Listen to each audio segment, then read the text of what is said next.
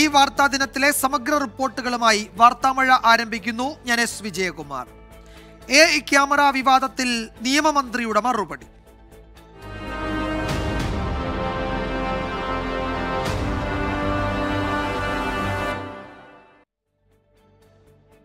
AI camera വിവാദത്തിൽ സർക്കാരിനെതിരെ ആക്രമണം തുടർന്ന് പ്രതിപക്ഷം. പദ്ധതിയിലെ അഴിമതി തെളിയിക്കുന്ന പ്രധാനപ്പെട്ട രേഖകൾ നാളെ പുറത്തുവിടുമെന്ന് പ്രതിപക്ഷ നേതാവ് VD സതീശൻ അറിയിച്ചു. ഫോണുമായി ബന്ധപ്പെട്ട അഴിമതികളെല്ലാം നടന്നത് മുഖ്യമന്ത്രിയുടെ ഓഫീസ് കേന്ദ്രീകരിച്ചാണെന്നും പ്രതിപക്ഷ നേതാവ് ആരോപിച്ചു. സർക്കാർ മൗനം തുടരുന്നതിനിടെ AI ക്യാമറ വിവാദം CPM സംസ്ഥാന സെക്രട്ടേറിയറ്റിലും ചർച്ചയായില്ല. സർക്കാർ തല അന്വേഷണ റിപ്പോർട്ട് പുറത്തു വന്ന ശേഷം പ്രതികരിക്കാമെന്നാണ് പാർട്ടിയിലെ ധാരണ. MG പ്രതീഷ് വിശദാംശങ്ങളുമായി തിരുവനന്തപുരത്ത് നിന്ന് ചേരുന്നു. പ്രതീഷ്, ഇന്ന് നിയമമന്ത്രി ചില കാര്യങ്ങൾ പുറത്ത് മാധ്യമങ്ങളോട് പറഞ്ഞു. ആ ഘട്ടത്തിൽ നമ്മൾ കരുതിയത് ഈ വിഷയം സംസ്ഥാന സെക്രട്ടേറിയറ്റിൽ ചർച്ചയായി എന്നും മുഖ്യമന്ത്രി വിശദീകരിച്ച് കാണുമെന്നും ഒക്കെയായിരുന്നു. തന്നെയുമല്ല, നാളെ സംസ്ഥാന സമിതി നാളെയും മറ്റന്നാളും ചേരുന്നുണ്ട്. സ്വാഭാവികമായും ഈ സമകാലിക വിഷയങ്ങളൊക്കെ ചർച്ചയാകുമ്പോൾ എന്തായാലും ഇത് പരാമർശിച്ചു പോകാതെ കഴിയില്ല എന്നും കരുതി. പക്ഷേ അത്തരം ചർച്ചകൾ ഉണ്ടാകില്ല. അന്വേഷണ റിപ്പോർട്ട് പുറത്തു വന്ന ശേഷം മാത്രം എന്തെങ്കിലും പ്രതികരണം എന്ന നിലയിലേക്ക് പാർട്ടി എത്തി. സംസ്ഥാന സമിതിയിലും അത് തന്നെയായിരിക്കും സംഭവിക്കുക എന്നാണോ നമ്മൾ കരുതേണ്ടത്? തീർച്ചയായും വിജയകുമാർ. കാരണം AI ക്യാമറ അഴിമതി ആരോപണം പുറത്തു വന്ന് 2 ആഴ്ച പിന്നിടുമ്പോഴും സർക്കാർ തുടരുന്ന മൗനത്തിനെതിരെ വലിയ ആരോപണവും ഒപ്പം വിമർശനവുമാണ് പ്രതിപക്ഷം ഉന്നയിക്കുന്നത്. സർക്കാരിന്റെ മൗനവും ഇതുമായി ബന്ധപ്പെട്ട കൃത്യമായിട്ടുള്ള വിശദീകരണങ്ങൾ തരാൻ വകുപ്പ് മന്ത്രിമാർ തയ്യാറാകാത്തതും പ്രതിപക്ഷം രാഷ്ട്രീയ ആയുധമാക്കുന്നുണ്ട്. മാത്രമല്ല, പൊതുവേദികളിലടക്കം മുഖ്യമന്ത്രി രാഷ്ട്രീയ വിഷയങ്ങൾ പരാമർശിക്കുമ്പോഴും പ്രതിപക്ഷത്തിന്റെ ആരോപണങ്ങൾക്ക് മുഖ്യമന്ത്രി ഇതുവരെയും മറുപടി പറയുന്നില്ല. ഇതുതന്നെയാണ് പ്രതിപക്ഷം ഇന്നും വിമർശനമായി ഉന്നയിക്കുന്നത്. ഇന്നും രമേശ് ചെന്നിത്തല മാധ്യമങ്ങളെ കണ്ടപ്പോഴുൾപ്പെടെ ഇത്തരത്തിൽ സർക്കാരിന്റെ മൗനം തന്നെയാണ് പ്രധാനമായും വിമർശനം ആയി ഉന്നയിച്ചതും. മാത്രമല്ല, എല്ലാ കാലത്തും മുഖ്യമന്ത്രിക്കെതിരെ ഉയരുന്ന ആരോപണങ്ങൾ അല്ലെങ്കിൽ ആക്ഷേപങ്ങൾക്കെതിരെ CPIM കൃത്യമായിട്ടുള്ള മറുപടിയും ഒപ്പം അതിനെ പ്രതിരോധിക്കുന്ന രീതിയുമാണ് പിന്തുടരാറുള്ളത്. എന്നാൽ ഇന്ന് ചേർന്ന CPIM സംസ്ഥാന സെക്രട്ടേറിയറ്റ് AI ക്യാമറ വിവാദം ചർച്ച ചെയ്തില്ല. മാത്രമല്ല, ഈ മുഖ്യമന്ത്രി ഉൾപ്പെടെ ഇതുമായി ബന്ധപ്പെട്ടുള്ള കാര്യങ്ങൾ ഈ CPIM സംസ്ഥാന സെക്രട്ടേറിയറ്റിൽ വിശദീകരിക്കുമെന്നായിരുന്നു നേരത്തെ കരുതിയിരുന്നത്. എന്നാൽ അത്തരത്തിലൊരു നടപടിയും മുഖ്യമന്ത്രിയുടെ ഭാഗത്തു നിന്ന് ഉണ്ടായിട്ടില്ല. മാത്രമല്ല, വിവിധ വകുപ്പുകളുടെ അന്വേഷണങ്ങൾ പുരോഗമിക്കുന്നുണ്ട്. ഈ അന്വേഷണ റിപ്പോർട്ട് കൂടി പുറത്തു വന്ന ശേഷം പ്രതികരിച്ചാൽ മതി, അല്ലെങ്കിൽ ഇതുമായി ബന്ധപ്പെട്ട് ഉയരുന്ന ആരോപണങ്ങൾക്ക് മറുപടി പറഞ്ഞാൽ മതി എന്നുള്ള ഒരു തീരുമാനത്തിലേക്കാണ് എന്തായാലും സർക്കാർ പോകുന്നത്. മാത്രമല്ല, വരും ദിവസങ്ങളിൽ കൂടുതൽ ആരോപണങ്ങൾ ഒപ്പം തെളിവുകൾ പുറത്തു വിടുമെന്നാണ് പ്രതിപക്ഷം പറയുന്നത്. പ്രതിപക്ഷ നേതാവ് നാളെ മാധ്യമങ്ങളെ കണ്ട് ഇടപാടുമായി ബന്ധപ്പെട്ടുള്ള കൂടുതൽ വിവരങ്ങളും പുറത്തുവിടുമെന്നും ഇപ്പോൾ അറിയിച്ചിട്ടുണ്ട്. വിജയകുമാർ. MG പ്രതീക്ഷയാണ് വിവരങ്ങൾ നൽകിയത്. നാളെ ഇതുമായി ബന്ധപ്പെട്ട വളരെ പ്രധാനപ്പെട്ട ഒരു രേഖ പുറത്തുവിടുമെന്ന് VD സതീശൻ പ്രതിപക്ഷ നേതാവ് അറിയിച്ചിട്ടുണ്ട്. ഒരുപക്ഷെ രാഷ്ട്രീയ ആകാംക്ഷ നാളെ പ്രതിപക്ഷ നേതാവിൻ്റെ വാർത്താ സമ്മേളനത്തിലേക്കായിരിക്കും. CPM സംസ്ഥാന സെക്രട്ടേറിയറ്റ് ഈ വിഷയം ഇന്ന് ചർച്ച ചെയ്തില്ല.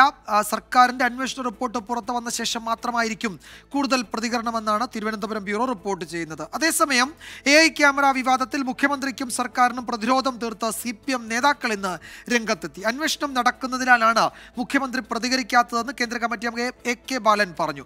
പ്രതിപക്ഷം പുകമറ സൃഷ്ടിക്കാൻ ശ്രമിക്കുകയാണെന്നായിരുന്നു നിയമമന്ത്രി P രാജീവിന്റെ പ്രതികരണം. AI ക്യാമറ വിവാദത്തിൽ പ്രതിപക്ഷത്തിന്റെ തുടരൻ ആരോപണങ്ങളോട് മൗനം പാലിക്കുകയായിരുന്നു കഴിഞ്ഞ ദിവസങ്ങളിൽ മുഖ്യമന്ത്രിയും CPIM-ഉം. സംസ്ഥാന സെക്രട്ടേറിയറ്റ് യോഗത്തിനെത്തിയ AK ബാലനാണ് മുഖ്യമന്ത്രിയെ ന്യായീകരിച്ച് ആദ്യം രംഗത്തെത്തിയത്.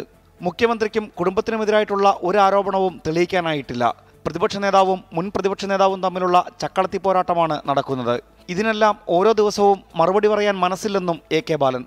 ഇതിനെല്ലാം മുഖ്യമന്ത്രി മറുപടി പറയണമെന്ന് പറഞ്ഞാൽ നടക്കില്ല. അദ്ദേഹത്തിൻ്റെ വകുപ്പ് തന്നെ അന്വേഷണത്തിന് ഉത്തരവിട്ട ഒരു കാര്യത്തിൽ അദ്ദേഹം അതിൽ കടന്ന് മെറിറ്റിലേക്ക് കടന്ന് അഭിപ്രായം പറയുക എന്ന് പറയുന്നത് തെറ്റാണ്. മുഖ്യമന്ത്രിയുടെ ബന്ധുവും ഉപകരാർ നേടിയ കമ്പനിയും തമ്മിൽ ബന്ധമുണ്ടെന്നതിന് തെളിവുണ്ടോ എന്ന് മന്ത്രി P രാജീവ് ചോദിച്ചു. ഉപകരാർ നേടിയ കമ്പനി സ്വകാര്യ വ്യക്തിയുടെ ഗസ്റ്റ് ഹൗസ് ഉപയോഗിച്ചത് സർക്കാരിനെ ബാധിക്കുന്ന പ്രശ്നമല്ല. ടെൻഡർ സംബന്ധിച്ച ആക്ഷേപമുണ്ടെങ്കിൽ കോടതിയെ സമീപിക്കാമെന്നും P രാജീവ് പറഞ്ഞു. ആ കമ്പനിയുടെ ആരോ ഏതോ കാലത്ത് ഏതോ ഗസ്റ്റ് ഹൗസ് ഉപയോഗിച്ചതിന് അങ്ങോട്ട് പണം കൊടുക്കാനുണ്ട് എന്ന ഒരു പ്രശ്നം വലിയ രൂപത്തിൽ നിങ്ങൾ അവതരിപ്പിച്ച് ഞങ്ങൾ എന്ത് മറുപടി പറയും? തിരുവനന്തപുരത്ത് ആരംഭിച്ച 3 ദിവസത്തെ CPIM സംസ്ഥാന നേതൃയോഗങ്ങൾ വിഷയം ചർച്ച ചെയ്യും. നാളെയും മറ്റന്നാളും സംസ്ഥാന സമിതി ചേർന്ന ശേഷമായിരിക്കും CPIM-ന്റെ ഔദ്യോഗിക പ്രതികരണം. 24 തിരുവനന്തപുരം. ഈ വിഷയത്തിൽ രമേശ് ചെന്നിത്തല ഇന്നൊരു പുതിയ ആരോപണം കൂടി ഉന്നയിച്ചു. വിവാദത്തിൽ ഉൾപ്പെട്ട പ്രസാദിയോ കമ്പനിയിൽ 99% ഓഹരിയുള്ള സുരേന്ദ്രകുമാർ CPMന്റെ അടുത്ത ബന്ധുവെന്ന് കോൺഗ്രസ് നേതാവ് രമേശ് ചെന്നിത്തല പറഞ്ഞു. ആരോപണങ്ങളെല്ലാം കൃത്യമായ രേഖകളുടെ അടിസ്ഥാനത്തിലാണെന്നും അഴിമതിക്കെതിരെ പ്രതികരിക്കാൻ തനിക്ക് സ്ഥാനമാനങ്ങൾ ആവശ്യമില്ലെന്നും രമേശ് ചെന്നിത്തല പറഞ്ഞു. അതേസമയം അഴിമതി ആരോപണത്തിൽ അന്വേഷണം അട്ടിമറിക്കാൻ പ്രതിപക്ഷം കൂട്ടുനിൽക്കരുതെന്ന് BJP നേതാവ് ശോഭാ സുരേന്ദ്രനും പ്രതികരിച്ചു. AI ക്യാമറ പദ്ധതിയിൽ അഴിമതി നടന്നതിന് തെളിവുണ്ടോ എന്ന CPIM കേന്ദ്ര കമ്മിറ്റി അംഗം AK ബാലന്റെ പരാമർശത്തിന് ചെന്നിത്തലയുടെ മറുപടി. കേരളത്തിന്റെ മുഖ്യമന്ത്രിയെ സംരക്ഷിക്കാൻ AK ബാലന് ഉത്തരവാദിത്തമുണ്ട് എന്നുള്ള കാര്യത്തിൽ എനിക്ക് സംശയമില്ല. പക്ഷെ അദ്ദേഹം കണ്ണടച്ച് ഇരുട്ടാക്കരുത്. ഞങ്ങൾ തെളിവുകൾ ഉന്നയിച്ചുകൊണ്ടാണ് AI ക്യാമറയുമായി ബന്ധപ്പെട്ട വസ്തുതകളെല്ലാം പുറത്തുവിട്ടത്. 232 കോടിയുടെ പദ്ധതി 68 കോടിയിൽ തീരുമെന്നാണ് ടെൻഡറിൽ പങ്കെടുത്ത കമ്പനിയുടെ MD പറയുന്നത്. മുഖ്യമന്ത്രിയുടെ ബന്ധുവിന് പങ്കുണ്ടെന്ന് പറയപ്പെടുന്ന പ്രസാഡിയോ കമ്പനിക്ക് അടുത്ത കാലത്തുണ്ടായത് വൻ വളർച്ചയാണ്. ഈ കമ്പനിയുടെ 99% ഓഹരിയുള്ള സുരേന്ദ്രകുമാറിന് CPIMുമായി അടുത്ത ബന്ധമാണുള്ളത്. 99% മുതൽ മുടക്കുള്ള വേറൊരാളുണ്ട്, സുരേന്ദ്രകുമാർ. അദ്ദേഹം CPMന് എന്തെല്ലാം സഹായം ചെയ്തു കൊടുത്തിട്ടുണ്ട് എന്നുള്ളത് ഇനിയും പുറത്തു വരേണ്ട കാര്യങ്ങളാണ്. പത്തനംതിട്ടക്കാരനായ ഒരു സുരേന്ദ്രകുമാർ 99% ഓഹരിയുള്ള വ്യക്തി CPMന്റെ ഏറ്റവും അടുത്ത സഹയാത്രികനാണ്. ഈ പ്രസാദിയോ കമ്പനിയുടെ രണ്ടാമത്തെ ഡയറക്ടർ. എന്ത് പറയണമെന്ന് മുഖ്യമന്ത്രിയെ അണിയറയിൽ പഠിപ്പിച്ചുകൊണ്ടിരിക്കുകയാണെന്ന് BJP നേതാവ് ശോഭാ സുരേന്ദ്രൻ. അന്വേഷണം അട്ടിമറിക്കാൻ പ്രതിപക്ഷം കൂട്ടുനിൽക്കരുത്. VD സതീശൻ ഉപമുഖ്യമന്ത്രി സ്ഥാനം മാറ്റിവെച്ച് പ്രതിപക്ഷ നേതാവിന്റെ കസേരയിലിരിക്കണം. കേരളത്തിന്റെ ഗവൺമെന്റ്, വിശിഷ്യ കേരളത്തിന്റെ ബഹുമാനപ്പെട്ട മുഖ്യമന്ത്രി മൗനം പാലിക്കുകയും അദ്ദേഹത്തെ അണിയറയിൽ എന്ത് പറയണം എന്ന് വളരെ വിദഗ്ധമായിട്ട് പഠിപ്പിച്ചുകൊണ്ടിരിക്കുന്നുണ്ടെങ്കിലും ഈ നിമിഷം വരെ അദ്ദേഹം പൊതുസമൂഹത്തിന്റെ മുന്നിൽ കമ എന്നൊരക്ഷരം മിണ്ടിയിട്ടില്ല. 24 തിരുവനന്തപുരം. മറ്റ് പ്രധാന വാർത്തകളിലേക്ക്. രജൌരിയിൽ ഭീകരാക്രമണം.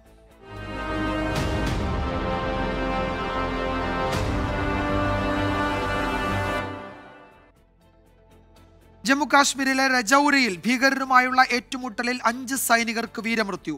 ഒരു സൈനികൻ പരിക്കേറ്റ് ചികിത്സയിലാണ്. ആക്രമണത്തിന്റെ ഉത്തരവാദിത്വം ജെയ്ഷെ മുഹമ്മദുമായി ബന്ധമുള്ള PAFF എന്ന സംഘടന ഏറ്റെടുത്തു. നേരത്തെ പൂഞ്ചിൽ ആർമി ട്രക്ക് ആക്രമിച്ച 5 സൈനികരെ കൊലപ്പെടുത്തിയ ഭീകരവാദികൾക്കെതിരായ സൈനിക നടപടിക്കിടെയാണ് ഇന്ന് ഏറ്റുമുട്ടലുണ്ടായത്. രജൌരി വനത്തിൽ ഭീകരരുടെ സാന്നിധ്യമുണ്ടെന്ന വിവരത്തിന്റെ അടിസ്ഥാനത്തിലായിരുന്നു സൈനിക നടപടി. ഏറ്റുമുട്ടലിനെ തുടർന്ന് രജൌരിയിൽ ഇന്റർനെറ്റ് സേവനങ്ങൾ വിച്ഛേദിച്ചു. നിതിൻ അംബുജൻ ഡൽഹിയിൽ നിന്ന് കൂടുതൽ വിവരങ്ങൾ നൽകും. നിതിൻ, എന്താണ് രജൌരിയിൽ കൂടുതൽ ഭീകരരുണ്ട് എന്ന സൂചന വരുന്നുണ്ട്. അവിടെ തെരച്ചിൽ തുടരുന്നു, ചിലയിടങ്ങളിൽ ഏറ്റുമുട്ടലുകൾ നടക്കുന്നു എന്നൊക്കെ വിവരമുണ്ട്. ഈ സംഘടനയുടെ പശ്ചാത്തലം എന്താണ് ജെയ്ഷെ മുഹമ്മദുമായി ബന്ധമെന്നതിനപ്പുറത്തേക്ക് ഇവരുടെ മറ്റു വിവരങ്ങൾ ലഭ്യമായിട്ടുണ്ടോ?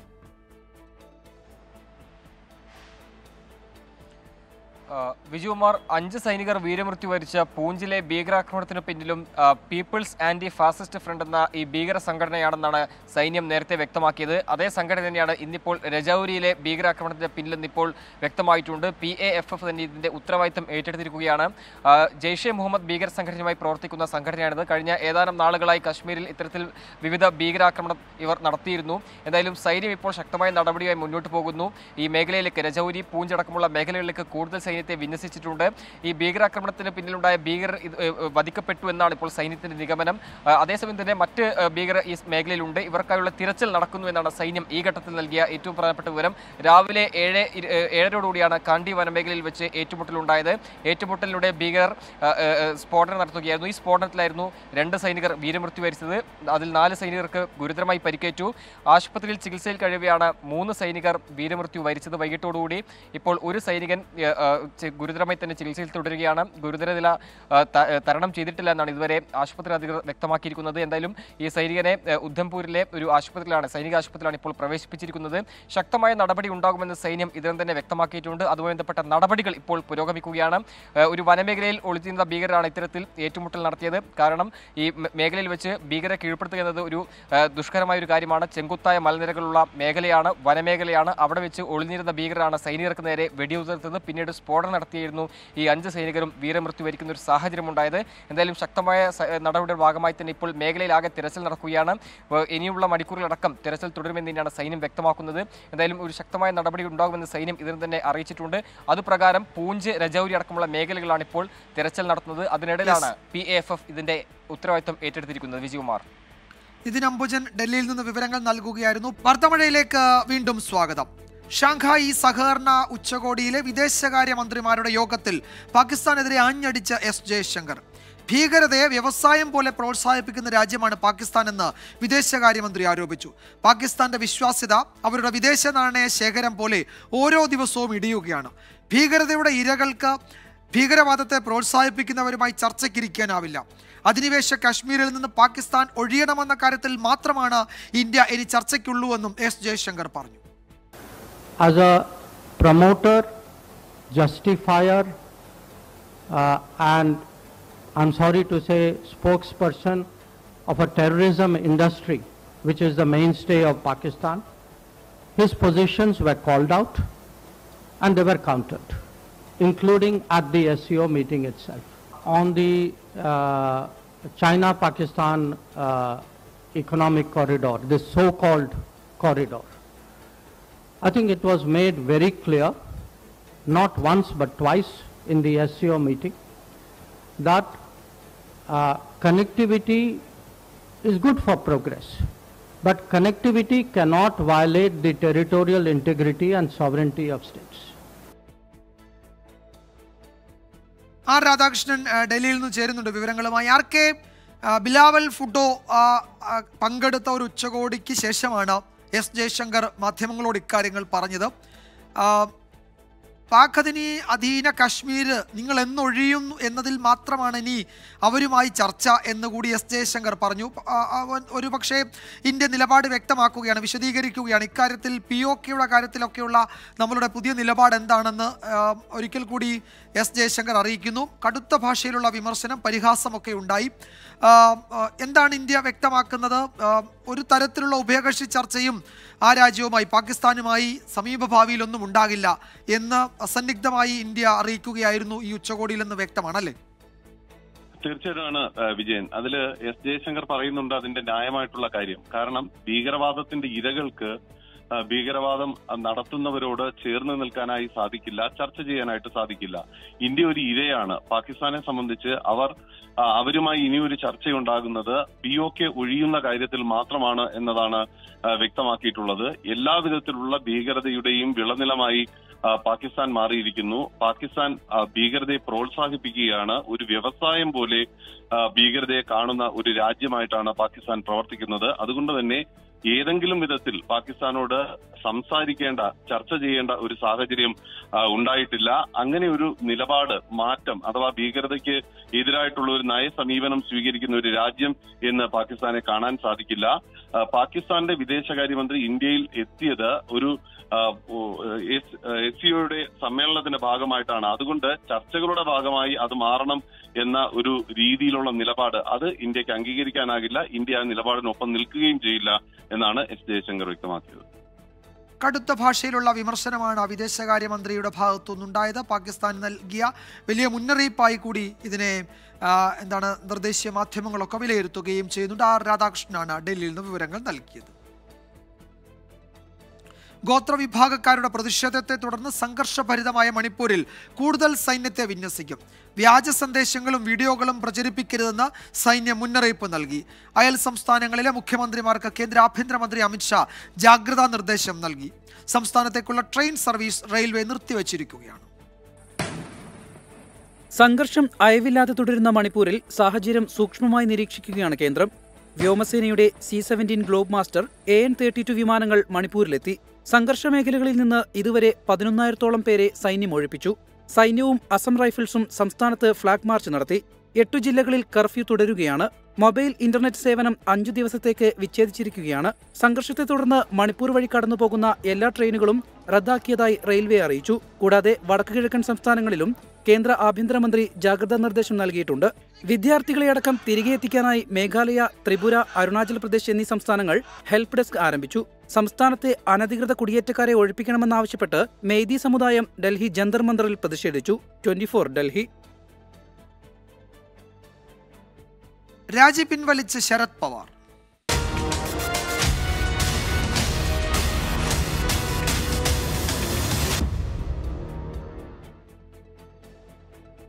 NCP അധ്യക്ഷ സ്ഥാനത്തു നിന്നുള്ള രാജി ശരത് പവാർ പിൻവലിച്ചു. ഇന്ന് ചേർന്ന നേതൃയോഗം രാജി ആവശ്യം തള്ളിയിരുന്നു.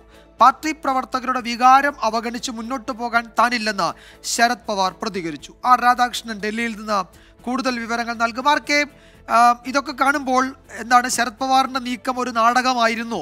പാർട്ടിയിൽ കൂടുതൽ നേതാക്കൾ ഒരു വിമത സ്വരത്തിലോ സ്വഭാവത്തിലോ ഒക്കെ സംസാരിക്കുന്ന പശ്ചാത്തലത്തിൽ NCPയുടെ പരമോന്നത നേതാവ് താൻ തന്നെയാണ്. അത് പ്രവർത്തകരെ കൊണ്ടും നേതാക്കളെ കൊണ്ടും മറ്റ് പ്രതിപക്ഷ പാർട്ടികളെ കൊണ്ടും ഒക്കെ പറയിക്കാനുള്ള ശരത് പവാറിൻ്റെ ഒരു നീക്കമായിരുന്നോ ഈ രാജി പ്രഖ്യാപനം എന്ന് പോലും സംശയമുണ്ട്. എന്താണ് കൂടുതൽ വിവരങ്ങൾ? എന്തൊക്കെ നീക്കങ്ങളാണ് പാർട്ടിയിൽ നടന്നത് NCPയിൽ? ആർക്കെ?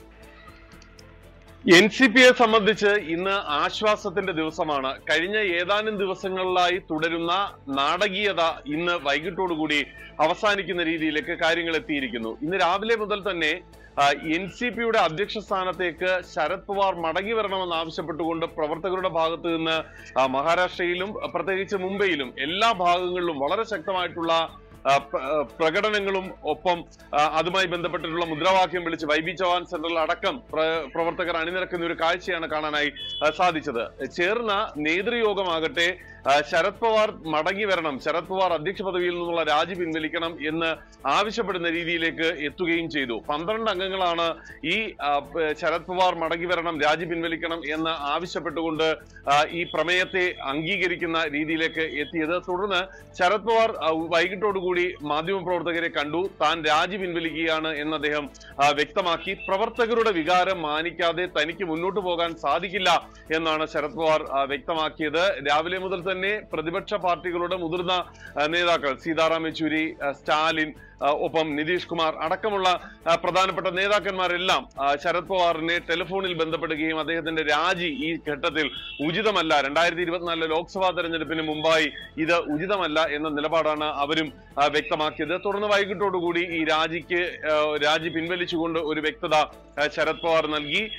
നിലവിലുള്ള സാഹചര്യത്തിൽ താൻ അധ്യക്ഷ പദവിയിലേക്ക് മടങ്ങി വരാനുള്ള പ്രവർത്തകരുടെ ആവശ്യം താൻ ശിരസാ വഹിക്കുന്നു എന്നാണ് ശരത് പവാർ വ്യക്തമാക്കിയത്. അതുകൊണ്ട് തന്നെ തന്റെ അഭിപ്രായം അത് മാറ്റിവെച്ചുകൊണ്ട് പ്രവർത്തകരുടെ അഭിപ്രായം അംഗീകരിച്ച് താൻ ആ പദവിയിലേക്ക് തിരികെ എത്തുന്നു എന്ന് അദ്ദേഹം പറഞ്ഞു. നേരത്തെ കരുതിയിരുന്നത് സുപ്രിയ സുലെയെ വർക്കിംഗ് പ്രസിഡന്റ് ആക്കി മുന്നോട്ട് പോവുകയും അജിത് പവാറിന് സംസ്ഥാനത്തിന്റെ ചുമതല നൽകുകയും ചെയ്യും എന്നുമായിരുന്നു കരുതപ്പെട്ടത്. രാധാകൃഷ്ണനാണ് ഡൽഹിയിൽ നിന്ന് വിവരങ്ങൾ നൽകിയത്. NCP അധ്യക്ഷൻ ശരത് പവാർ അദ്ദേഹത്തിന്റെ രാജി പിൻവലിച്ചു. വർദ്ധിത ഊർജ്ജത്തോടെ പാർട്ടിയെ നയിക്കുമെന്നാണ് പിന്നീട് മാധ്യമങ്ങളോട് ശരത് പവാർ പറഞ്ഞത്. ഈ വാർത്താ ദിനത്തിലെ സമഗ്ര റിപ്പോർട്ടുകളുമായി വാർത്താ മഴ തുടരുകയാണ്. കേരള സ്റ്റോറിയെ പ്രശംസിച്ച് പ്രധാനമന്ത്രി.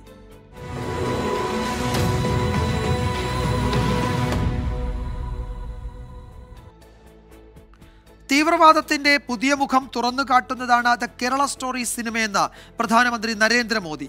ചിത്രം നിരോധിക്കണമെന്നാവശ്യപ്പെട്ട് തീവ്രവാദത്തെ സഹായിക്കുകയാണ് കോൺഗ്രസ് എന്നും പ്രധാനമന്ത്രി കുറ്റപ്പെടുത്തി.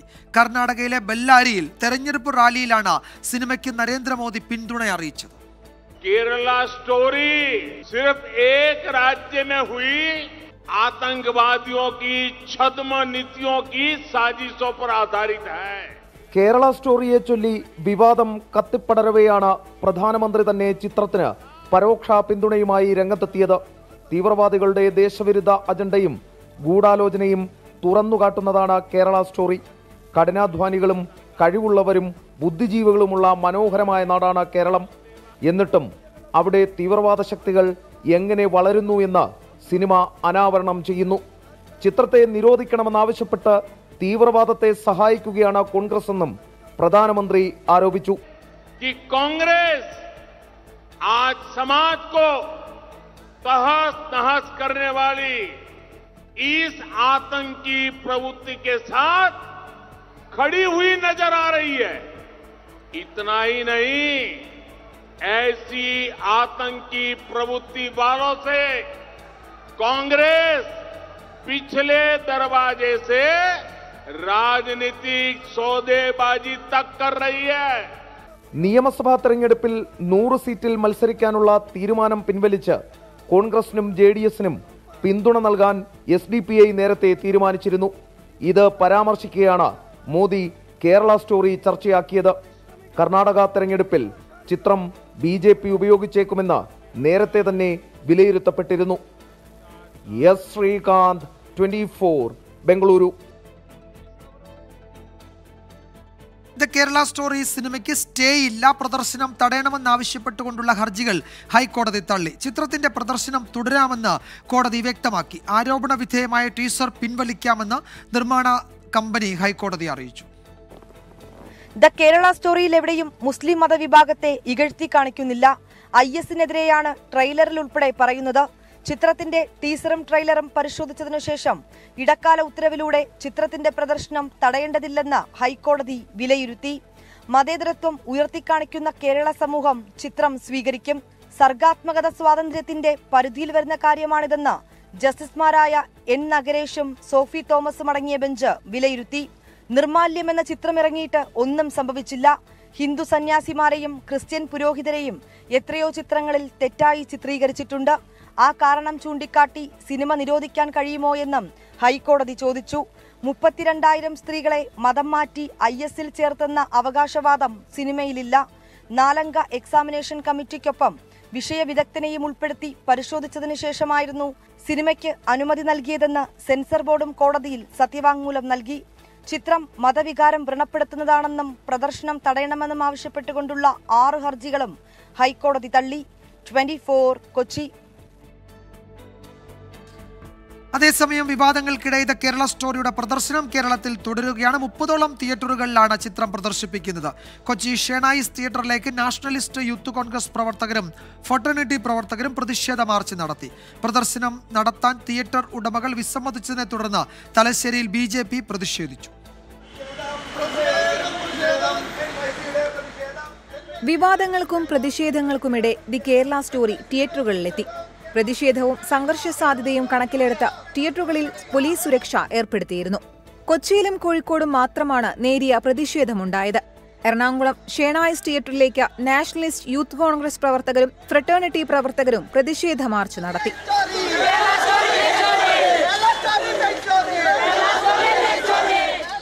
പ്രദർശനം തടയാൻ തിയേറ്റർ ഉടമകൾ വിസമ്മതിച്ചതിനെ തുടർന്ന് തലശ്ശേരിയിൽ BJP പ്രതിഷേധം സംഘടിപ്പിച്ചു. തലശ്ശേരി ഡൗൺ ടൗൺ മാളിലെ കാർണിവൽ തിയേറ്ററിലായിരുന്നു പ്രതിഷേധം. BJP RSS അനുകൂല സംഘടനകളുടെ പ്രവർത്തകരായിരുന്നു ആദ്യ ഷോയിലെ പ്രധാന കാഴ്ചക്കാർ. തിരുവനന്തപുരത്ത് RSS മുതിർന്ന പ്രചാരകൻ S. Sethumadhavan, Prant സഹപ്രചാരകന്മാരായ A. Vinod, Aneesh, Bharatiya Vichara കേന്ദ്രം സംസ്ഥാന സെക്രട്ടറി അഡ്വക്കേറ്റ് അഞ്ജന ദേവി എന്നിവർ ആദ്യ പ്രദർശനം കാണാനെത്തി. ഒരു വ്യക്തി എന്ന നിലയിൽ ആ സിനിമ കണ്ടപ്പോൾ ഇത് നടന്നിട്ടുള്ള കാര്യമാണ്, ഇത് പല ആളുകൾക്കും അറിയാവുന്നതാണ്, സത്യം മൂടിവെക്കാനുള്ള ശ്രമമാണ്. സിനിമയിൽ ആരെയും മോശമായി ചിത്രീകരിച്ചിട്ടില്ലെന്ന് നിർമ്മാതാവും ഫിലിം ചേംബർ പ്രസിഡന്റുമായ G. സുരേഷ് കുമാർ പ്രതികരിച്ചു. എന്തിനാണ് ഭയക്കുന്നതെന്നും എല്ലാവരും സിനിമ കാണട്ടെയെന്നും സുരേഷ് കുമാർ പറഞ്ഞു. പടം കണ്ടു, പടം വളരെ നല്ലൊരു സിനിമയാണ്. ഇപ്പോൾ ഇവിടെ നടന്നുകൊണ്ടിരിക്കുന്ന കാര്യങ്ങൾ എന്നാണ് കാണിക്കുന്നത്, അതിൽ വളരെ മോശമായിട്ട് ആരെയും ചിത്രീകരിച്ചിട്ടില്ല, ഒരു മതത്തിനെയും കുറ്റം പറഞ്ഞിട്ടുമില്ല. പക്ഷേ അതിൻ്റെ അകത്ത് എങ്ങനെ ഇതിനെ ആളുകളെ മതം മാറ്റി കൊണ്ടുവന്നു എന്നുള്ളതിനെ കുറിച്ച് അവിടെ കൃത്യമായിട്ട് പറഞ്ഞിട്ടുണ്ട്. വിവാദത്തെ തുടർന്ന് ചിത്രത്തിന് വലിയ ഹൈപ്പ് ലഭിച്ചിട്ടും തിയേറ്ററിൽ അത് പ്രതിഫലിച്ചില്ല. തിരുവനന്തപുരം ലുലു മോളിലെ PVR സിനിമാസിലടക്കം നേരത്തെ ദി കേരള സ്റ്റോറി പ്രദർശിപ്പിക്കാൻ തീരുമാനിച്ചിരുന്നുവെങ്കിലും പിന്നീട് പിന്മാറുകയായിരുന്നു. വിവിധ ബ്യൂറോകൾക്കൊപ്പം news desk 24. Kerala story cinema പ്രദർശനത്തിനെതിരെ തമിഴ്നാട്ടിലും പ്രതിഷേധം. ചെന്നൈയിൽ 7 ഇടങ്ങളിലാണ് വിവിധ മുസ്ലിം സംഘടനകളുടെ നേതൃത്വത്തിൽ പ്രതിഷേധം നടന്നത്. ടി നഗറിലും വടപഴനിയിലും തമിഴ്നാട് മുസ്ലിം മുന്നേറ്റ കഴകത്തിന്റെ നേതൃത്വത്തിൽ പ്രതിഷേധം നടന്നു. തിയേറ്ററുകൾക്ക് മുൻപിൽ സ്ഥാപിച്ചിരുന്ന സിനിമയുടെ പരസ്യ ബോർഡുകൾ പ്രവർത്തകർ നശിപ്പിച്ചു. പോലീസുമായി പലയിടത്തും ഉന്തും തള്ളുമുണ്ടായി. 25 പേരെ പോലീസ് അറസ്റ്റ് ചെയ്തു. റോയ്പേട്ട എക്സ്പ്രസ് അവന്യൂവിലേക്ക് മാർച്ച് നടത്തിയ SDPI പ്രവർത്തകരെ പോലീസ് തടഞ്ഞു. കോയമ്പത്തൂരിലും സമാന രീതിയിൽ പ്രതിഷേധമുണ്ടായി. വരും ദിവസങ്ങളിൽ തിയേറ്ററുകളുടെ അകത്ത് പ്രതിഷേധം നടത്താനാണ് സംഘടനകളുടെ ആഹ്വാനം. DGPയുടെ നിർദ്ദേശപ്രകാരം സിനിമ പ്രദർശിപ്പിക്കുന്ന എല്ലാ തിയേറ്ററുകളിലും ശക്തമായ പോലീസ് സുരക്ഷ ഏർപ്പെടുത്തിയിട്ടുണ്ട്. ഇനി കാലാവസ്ഥ റിപ്പോർട്ട് നോക്കാം. ഇപ്പോഴത്തെ കാലാവസ്ഥ സമർപ്പിക്കുന്നത് വിട്രാൻസ്.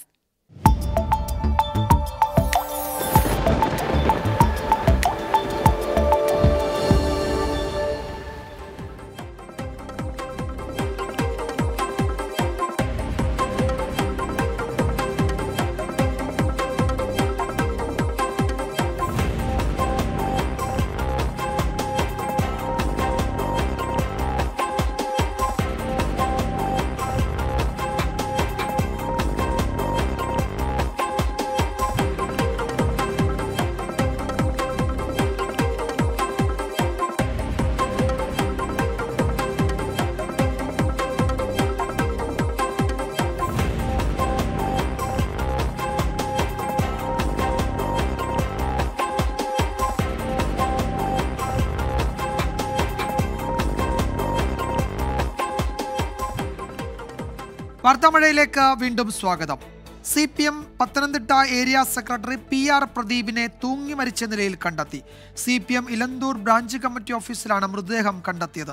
സാമ്പത്തിക പ്രതിസന്ധി മൂലം ആത്മഹത്യ ചെയ്തുവെന്നാണ് നിഗമനം. ശ്യാംകുമാർ പത്തനംതിട്ടയിൽ നിന്ന് പുതിയ വിവരങ്ങൾ നൽകും.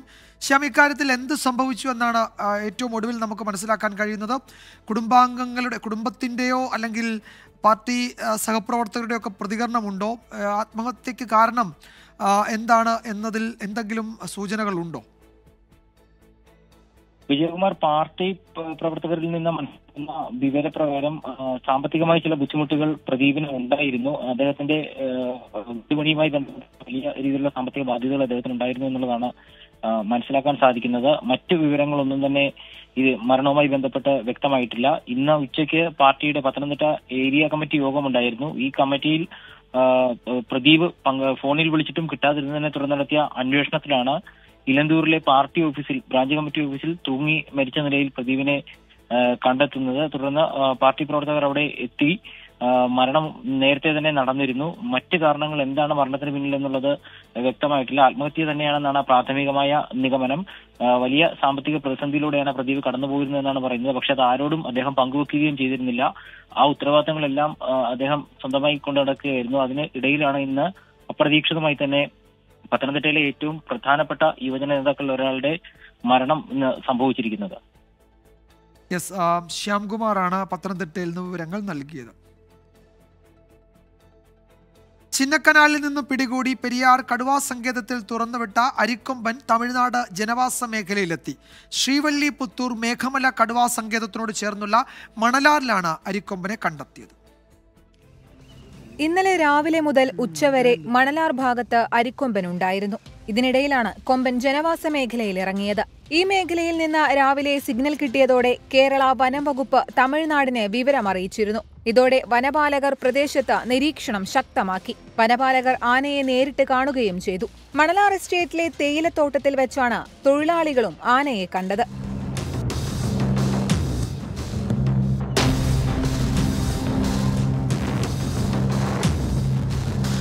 അരിക്കൊമ്പനെ കണ്ടതിനാൽ ജാഗ്രത പാലിക്കണമെന്ന് നാട്ടുകാർക്ക് വനം വകുപ്പ് നിർദ്ദേശം നൽകിയിരുന്നു. രാത്രിയാത്ര ഒഴിവാക്കണമെന്നും മുന്നറിയിപ്പുണ്ട്. അതേസമയം ഇന്ന് രാവിലെ ലഭിച്ച GPS കോളർ സിഗ്നൽ പ്രകാരം കേരളത്തിലെ പെരിയാർ റേഞ്ചിലെ വനമേഖലയിലാണ് അരിക്കൊമ്പനുള്ളത്.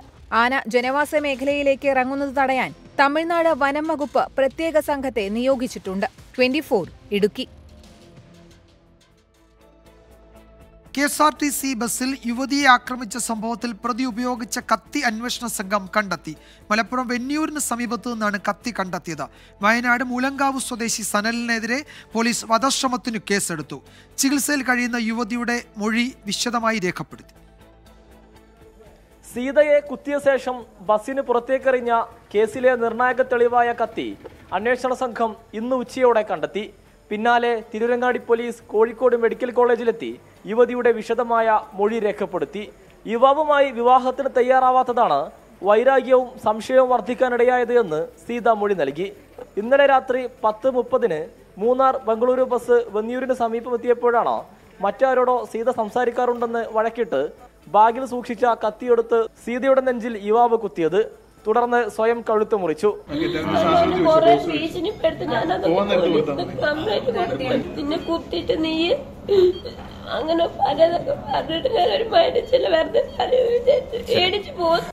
കോഴിക്കോട് മെഡിക്കൽ കോളേജ് ആശുപത്രി വെന്റിലേറ്ററിൽ തുടരുകയാണ് പ്രതി സനിൽ. സീതയെ വാർഡിലേക്ക് മാറ്റി. സനിലും സീതയും തമ്മിൽ 2 വർഷത്തെ പരിചയമുണ്ട്. കോയമ്പത്തൂരിലെ കമ്പനിയിൽ ഒരുമിച്ച് ജോലി ചെയ്തിട്ടുണ്ട്. അങ്കമാലി മുതൽ പിന്തുടർന്നു വന്ന് എടപ്പാളിൽ വെച്ച് പ്രതി ബസ്സിൽ കയറുകയായിരുന്നുവെന്ന് പോലീസ് പറഞ്ഞു. ഇവർ രണ്ടുപേരും കാമുകന്മാരാ.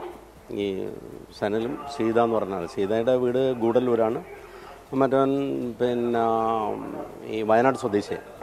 അപ്പോൾ ഇവര് തമ്മിലുള്ള ഒരു സംശയത്തിന്റെ പ്രശ്നമാണ് പറയുന്നത്. ആലുവയിൽ ഹോം നഴ്സായി ജോലി ചെയ്യുകയായിരുന്നു സീത.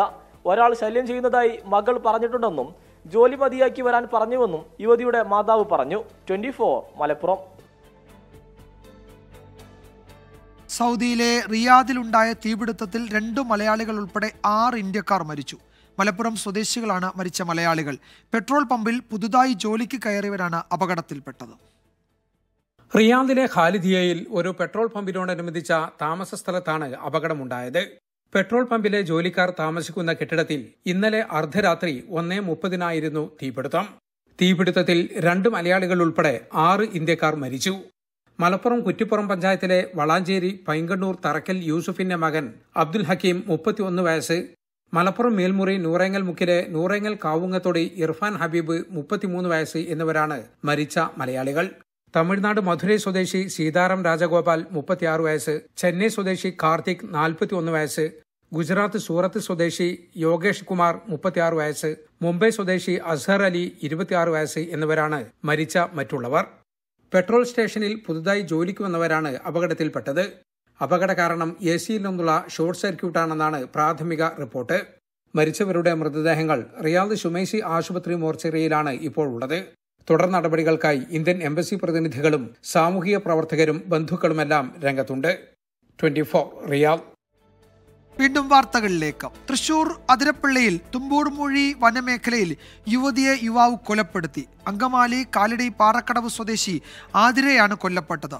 പ്രതി ഇടുക്കി വെള്ളത്തൂവൽ സ്വദേശി അഖിലിനെ പോലീസ് അറസ്റ്റ് ചെയ്തു. സുഹൃത്തുക്കളായ ഇരുവരും തമ്മിലുള്ള സാമ്പത്തിക ഇടപാടുകളെ ചൊല്ലിയുള്ള തർക്കമാണ് കൊലയിലേക്ക് നയിച്ചതെന്ന് പോലീസ് അറിയിച്ചു.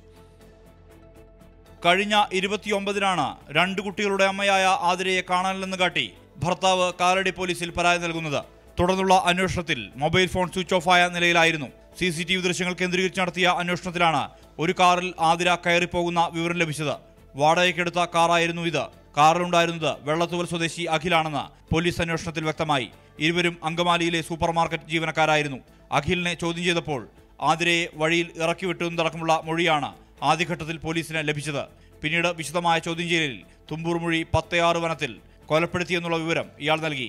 ഇതനുസരിച്ച് ഇന്നലെ അർദ്ധരാത്രി പോലീസ് സംഘം വനത്തിൽ നടത്തിയ തെരച്ചിലിലാണ് പാറക്കെട്ടിന് ഇടയിൽ നിന്ന് ആതിരയുടെ മൃതദേഹം കണ്ടെത്തിയത്. പകുതി ഭാഗവും കരിയില കൊണ്ട് മൂടിയ നിലയിലായിരുന്നു. ആതിരയുടെ 12 പവൻ സ്വർണം സൗഹൃദം നടിച്ച് അഖിൽ കൈവശപ്പെടുത്തിയിരുന്നു. ഇത് തിരികെ ചോദിച്ചതിനെ തുടർന്ന് ഇരുവരും തമ്മിലുണ്ടായ തർക്കമാണ് കൊലപാതകത്തിൽ കലാശിച്ചതെന്ന് പോലീസ് വ്യക്തമാക്കി. ഷാൾ കൊണ്ട് കഴുത്തുമുറുക്കിയാണ് കൊലപാതകം. അഖിലും വിവാഹിതനാണ്. പോലീസ് അഖിലുമായി തെളിവെടുപ്പ് പൂർത്തിയാക്കി. മൃതദേഹം പോസ്റ്റ്മോർട്ടത്തിന് ശേഷം ബന്ധുക്കൾക്ക് വിട്ടുകൊടുക്കും. 24 തൃശൂർ. കർണാടകയിൽ തെരഞ്ഞെടുപ്പ് ചൂട്.